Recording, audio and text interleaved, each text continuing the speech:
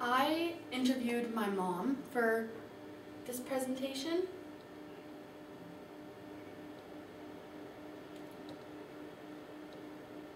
And I did it on October 9th during the evening.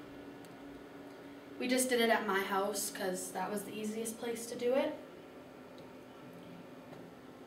I had planned to do it for about a half an hour, but it was only like 15 minutes, and we did it in person.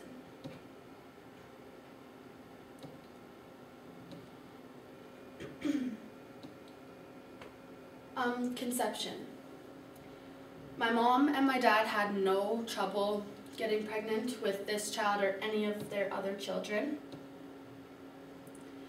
She had no really troubles with any previous births besides a C-section and my sister having to get vacuumed out. She said she wasn't really built to have children, and there was no concern of genetic disorders because none run in the family. And she had not experienced any miscarriages before.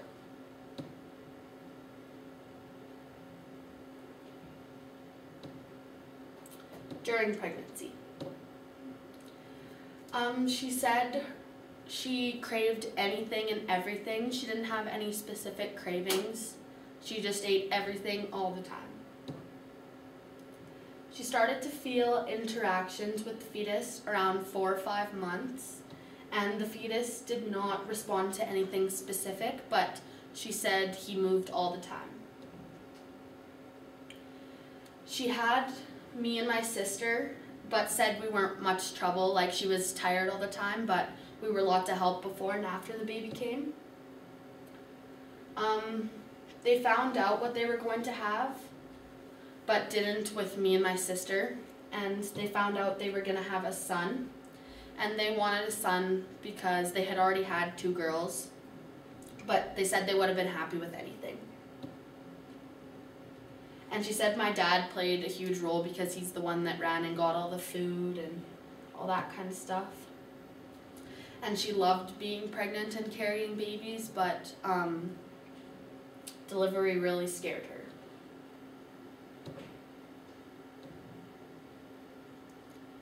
Health and wellness. She said she did not really have a fitness level at all when she was pregnant because she was tired all the time, and she never really worked out or anything before she got pregnant. Her diet had changed a little bit when she was pregnant. She ate a lot more junk and ate a lot more food in general. And she took prenatal vitamins. She gained lots of weight, especially with my brother, but with me and my sister too. She gained around 60 pounds with him and lost majority of that weight breastfeeding. The fetus was very healthy throughout the pregnancy. There was no really problems with him.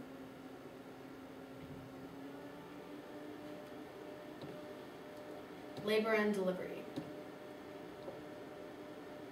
She didn't experience any false alarms, her water instantly broke and she went into labor.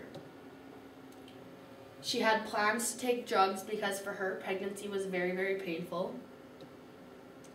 She was in labor for about 8 hours. She went in there at about 2, she said, and had my brother at about midnight. And Dryden was born at midnight, so they got to choose his birthday. He wasn't born right on midnight, but the doctors just let them choose anyways. There was a slight complication.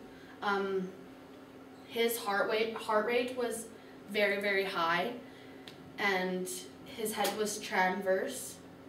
So that means his head was turned and she couldn't have a vaginal birth.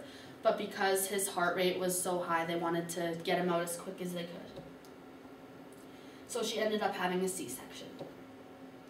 She was in the hospital for about 2 or 3 days after her son Dryden's birth. And then this is just some pictures.